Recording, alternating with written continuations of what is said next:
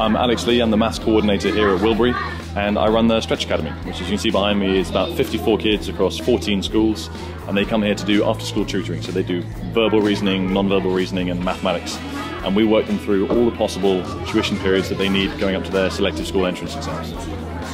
My name's Taha and I'm here because my teacher chose me and I'm enjoying the work. And I'm here just tutoring people who need the extra help and get them into good secondary schools and prepare them for the SATs and stuff like that.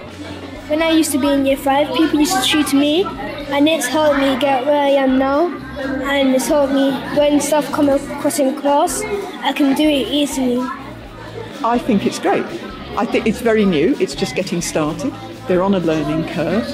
It's only going to get better.